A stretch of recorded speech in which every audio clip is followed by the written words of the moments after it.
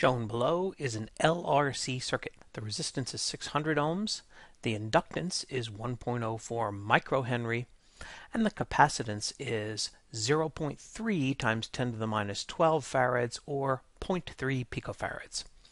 The circuit is driven by an AC power source whose peak voltage is 10 volts and whose frequency is 500 megahertz. Because this is the first review video on AC circuit theory, we're going to take a moment for a diversion to understand the concepts behind AC circuit theory before we begin their application. In this class, we have developed three kinds of circuit elements: a resistor, an inductor, and a capacitor. Each of these circuit elements has a relationship that tells us the voltage that appears across this device when placed in an electrical circuit. For a resistor, the voltage is proportional to the current with the proportionality constant R. For an inductor, it is proportional to the derivative of the current with a proportionality constant L. And for a capacitor, although we originally learned Q over C, we know that Q is the integral of the current with time, then divided by C. If we have an AC circuit, then we know that at the end of the day, the current through this circuit will be oscillating, and so we can imagine it as an amplitude times a sine function, whereas always we can't take the sine of time, but we need the factor omega to correct the units. We can see immediately the time derivative and integral of this function. When we take the derivative of sine is cosine, and the chain rule brings out an omega, and when we perform the integral, we will get negative cosine, and we'll get a 1 over omega. If we put these expressions into our previous three, a very interesting thing happens. Each of these expressions is equal to a current times a quantity in ohms times an oscillator. For the resistor, it's current times R with a sign. For an inductor, it's current times omega L with a cosine. And for a capacitor, it's current times 1 over omega C with a cosine. This means that we have generated two aspects for a circuit driven by an AC source. The first is that the peak value or magnitude of the voltage is equal to the peak value or magnitude of the current times a factor. We're going to call that factor Z for an impedance. The second thing we find is that not all of these quantities are in phase with one another. We put a phase of sine function into the current. This phase is copied for the resistor, but it is 90 degrees in one direction for the inductor and 90 degrees in the other direction for a capacitor. Therefore, the quantity that multiplies our current has two aspects to it. One is an amplitude, and the other is a phase. At this point, we could bull our way forward and attempt to do a long series of problems immersed in an absolutely freakish nightmare of trigonometry. Or we can find a shortcut, which is a very advanced mathematical thought, but it will make the algebraic manipulations much, much simpler. And that advanced mathematical thought is that the manipulation of amplitude and phase, when adding all of these oscillating terms together, is exceptionally similar to calculations that we did dating all the way back to the beginning of this course, and that is magnitude and direction. This has a profound consequence, and the profound consequence is this. Rather than bullying forward with the algebra of amplitude and phase as applies to every voltage and every current in the entire circuit, and carrying along the integral and derivative of these terms when we deal with capacitors and inductors, we can instead envision a problem involving magnitude and direction such that the solution to the picture problem of magnitude and direction gives us as the resulting magnitude the proper amplitude, and as the resulting direction the proper phase. This means that we're going to be solving our mathematics by analogy. What we mean by analogy is that we will recognize that every term in the V equals IZ equation necessarily has an amplitude and a phase, and we will treat these as a magnitude and direction. Let's begin by collecting in table form the aspects of the impedance vector that applies for a resistor, an inductor, and a capacitor. The magnitude of the impedance vector will simply be R for a resistor. It will be omega L, as read from the previous formula, for an inductor, and 1 over omega C, as read from the formula for a capacitor. In terms of directions, which in fact analogously turn into phases of these impedances, it's 0 for a resistor because a resistor has the same phase of its voltage as the current. However, for an inductor, it is advanced by 90 degrees, and for a capacitor, it is retarded by 90 degrees. Finally, we can look at the symbol or arrow that we wish to draw. For a resistor, we will draw this horizontally, representing the phase of 0 degrees by a direction of 0, as defined by a mathematician. For an inductor, we will draw it upwards, and for a capacitor, we'll draw it downwards. This table tells us the complete characteristics of the impedance vector, and we need to merely remind ourselves of one more thing, and that is that these amazing quantities, V, I, and Z, will always carry magnitude and phase. To find the magnitude of the V, we simply multiply the magnitudes of I and Z. To find the phase of V, we will add the phase of the current to the phase of the impedance. By analogy, we can understand what to do with the current relationship, which is I is V over Z. In this case, we find that the magnitude of the current is the ratio of the magnitudes of voltage over impedance, and the phase of the current is the difference from divided, of phase voltage minus phase of the impedance. Given all of this information, we are now able to solve an AC circuit problem theory in which we will find the magnitude and phase of a variety of quantities by performing a vector addition followed by some simple mathematical manipulations as given in these two boxes. Let's begin. Because we're given explicit values for R and L and omega, as well as the capacitor, it's useful to determine all three impedances in advance, and this will make subsequent calculations a little bit easier. The impedance of a resistor is simply equal to its value in ohms, so that's still 600. For an inductor, we need to multiply by omega. Omega will be 2 pi times frequency multiplied by the inductance, yielding a value that I'm going to round off to the nearest ohm of 3267. A similar calculation can be performed for the capacitor, and the result of that calculation, also rounded off to the nearest ohm, is 1061 ohms. If we are to glance through the required calculations, we'll quickly see a pattern. The first two questions deal with the total impedance of the circuit. That's the sum of the impedance of all three of the items. The next three deal with the total current, calculated numerically as a peak value, also as an RMS, and all these quantities need a phase as well. The next three regard the voltage on the resistor, calculating a peak, calculating the RMS, as well as the phase. The next three regard the voltage found across the inductor, listed as a peak, listed as an RMS, and also having a particular phase. The three after that concern the voltage on the capacitor, listed as a peak, listed as an RMS, and determining of the phase. And then finally is a singular question after we have determined every other quantity in every possible form, and we'll get to that when the time is right. We're going to begin our calculation by examining the total impedance. As we said previously, to total impedances we're going to use vectors. The first circuit element is a resistor. That's represented by a horizontal vector of length r. The second circuit element is an inductor.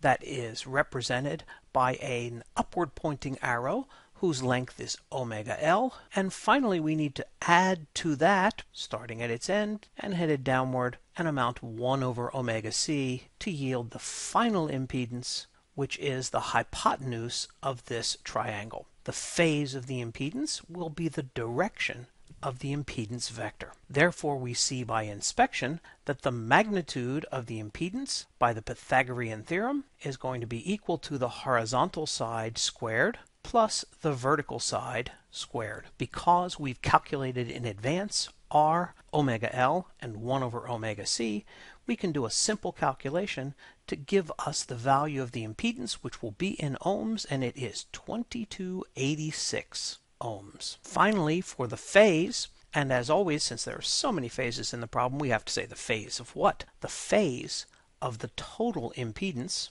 We recognize that given a right triangle in our diagram, we can take the inverse tangent of the opposite side, whose length is omega L minus 1 over omega C, divided by the adjacent side, R. And when we plug in the values, we're going to find 74.8 degrees. This indicates that my figure was not exactly to scale, because apparently omega L minus 1 over omega C is actually significantly larger than R, because the angle phi is greater than 45 degrees. Let's move on to the next calculation. The next calculation has 3 parts in terms of calculating one quantity. That one quantity is the total current through the circuit. And what we know for any circuit is that the total current is equal to the total voltage divided by the total resistance, but since we're doing AC circuit theory, we're going to talk about the total impedance. This expression can be calculated in 2 steps. First is the magnitude, and when it's time to plug in numbers, we ask ourselves an interesting question. Since any AC quantity can be represented both by its peak value and by its RMS value, which value do we use in this formula? The answer is either. If current and voltage are both expressed as peak, the formula is fine. On the other hand, if current and voltage are both expressed as RMS, the formula is also fine. Since we're asked first to find the peak current, and we're given the power supply voltage as a peak value, this is what we're going to use as our starting point. The concept of an impedance does not have an idea of peak and RMS, so that's just 2286 ohms no matter what we do. Plugging in the fact that we were told that the power supply has a peak voltage of 10 volts, we can divide by the total impedance and get a current of 0.00437 amperes or 4.37 milliamps. As always, the factor between peak and RMS is square root of 2. We just need to know where to put that square root of 2. And since we recognize that peak is the biggest value you ever achieve, clearly RMS is smaller, and so we're going to need to divide it by the square root of 2, which will yield the result 3.09 milliamps as the RMS current through the circuit. Finally, to determine the phase of I total, we recognize that we got here by division, so we're going to take the phase of the numerator, voltage on the power supply, minus the phase of the denominator, Z total, to get our result. The convention that we are choosing in this class is to call the phase of a power supply 0. Therefore, this answer is simply the negative of the phase of the impedance, or minus 74.8 degrees. And that completes the calculation of all 3 quantities regarding the total current. As our next step, we're going to simply calculate all 3 of these same quantities for the voltage on the resistor. For any circuit element, V is IC, so the voltage on the resistor is equal to the current through the resistor times the impedance of the resistor. Because the resistor, inductor, and capacitor are all in series, all 3 of these have the same current as each other, which is equal to the total current through the circuit. The way we handle this complicated equation is to first consider the magnitudes. So we recognize that the magnitude of the voltage on the resistor will be equal to the magnitude of the peak current times the magnitude of the impedance of a resistor. These magnitudes can either be considered as peak or RMS, and since we were asked to first calculate the peak voltage on the resistor, we'll use the peak value of the current through the circuit and multiply by the Z of the resistor. Plugging in the numbers, the 4.37 milliamps is the peak current total through the entire circuit, and the impedance of the resistor is 600 ohms, leading us to a peak voltage on the resistor of 2.62 volts. RMS is smaller than peak, and so we divide by a square root of 2, giving us an RMS voltage on the resistor of 1.85 volts. Finally, the phase of the voltage on the resistor is going to be equal to the phase of the total current plus the phase of the impedance of a resistor. As we remember from our table, the phase of the impedance on a resistor is 0, giving us a phase of the voltage on the resistor being negative 74.8 degrees. Same as the current. After those 3 calculations, peak, RMS, and phase for the voltage on the resistor, you should start to sense a pattern, and you're well served if your intuition tells you that we're going to calculate these exact same three quantities for the inductor as our next step. The voltage on any circuit element, including the inductor, is the current through that circuit element times the impedance of that circuit element. Because we have a series circuit, the current through the inductor is the same as the total current through the whole circuit, and we will evaluate this expression first by performing a magnitude calculation and then a phase calculation. The magnitude works in either peak or RMS. Let's begin with peak.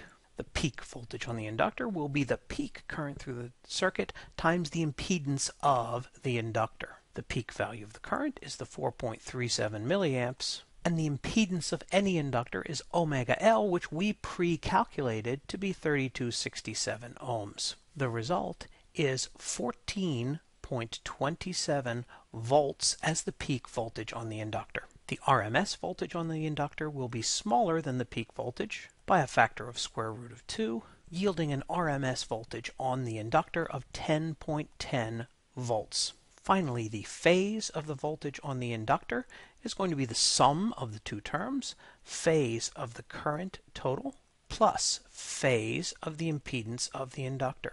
This one is finally a more interesting calculation, and it's a more interesting calculation because the phase of the impedance of an inductor, going back to the table that we formulated previously, is positive 90 degrees.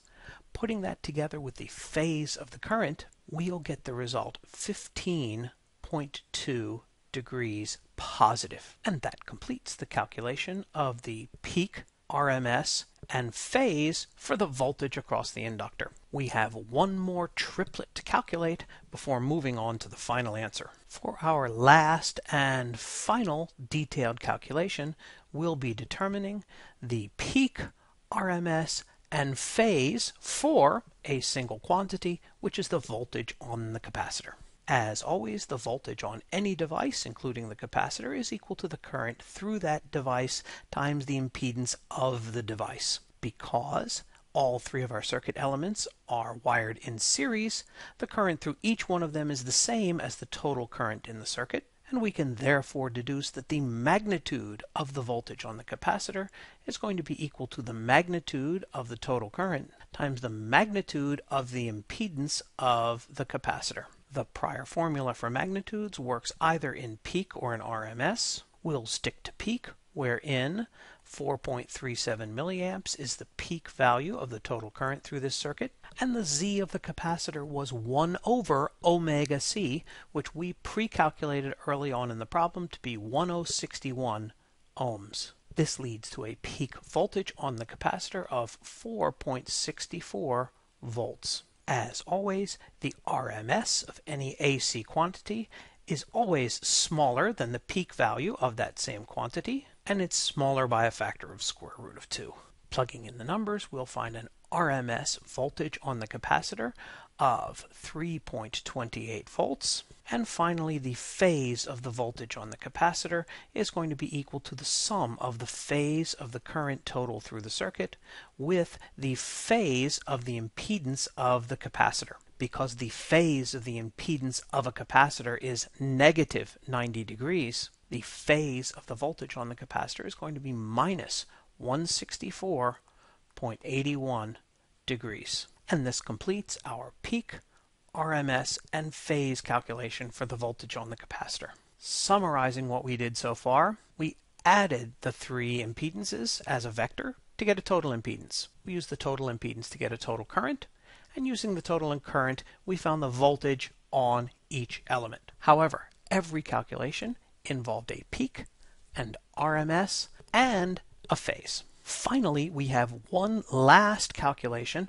not regarding the circuit as it is, but regarding the circuit as it might be. Clearly, this circuit is not tuned at 500 megahertz signal. Determine the frequency that your circuit is tuned for. If we go back to the original formula for the magnitude of the total impedance, we'll see that the inductor and capacitor enter the second term with opposite signs. A resonant circuit is said to be in tune if this term cancels so that the total impedance of the circuit becomes merely the R of the circuit itself. Cancellation occurs when omega L is equal to 1 over omega C, or solving for omega when omega is 1 over the square root of LC. This is known as the resonance condition. Since omega is 2 pi frequency, we can solve for the frequency as 1 over 2 pi square root LC, and plugging in the numbers for our L and our C, we're going to get a result of 285 megahertz, meaning that the circuit as given was a little more inductive than capacitive because our frequency was a little higher than the resonant frequency of the circuit itself, which is 285 megahertz.